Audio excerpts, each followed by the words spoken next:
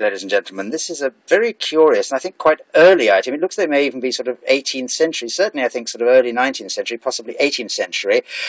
It's a sort of silver metal or possibly silver alloy, heraldic badge of some sort. I think possibly some sort of livery item, I don't know. But you can see the pin has been entirely sort of handmade, hand-cut, thicker at one end than the other. The whole pin mount there is handmade, hand-cut, hand-soldered, hand-formed, and you can see the back has been sort of textured, and the item has been sort of cut or from a sort of sheet of, or obviously a sort of thick piece of silver alloy or metal, and sort of cast, and then I think possibly slightly hand-finished in this manner. I have no idea what it is. It's not some sort of 20th century lapel badge. It's a sort of 18th century looking item, as I say, particularly focus on that pin, which is obviously of some age. Nice item, and there it is for display purposes on a sort of table display top, but it's an unusual thing. There we are, sort of livery, or I don't know, some sort of corporation or whatever, a guild badge with the sort of scales, I think, at the top, scales, a tree and a pair of angels